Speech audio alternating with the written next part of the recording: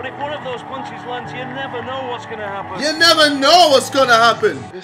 Joe Weller was meant to be there, but we took him out. So guys, that was KSI taking a little dig back at Joe Weller after he said vintage KSI chatting utter dross over the screen.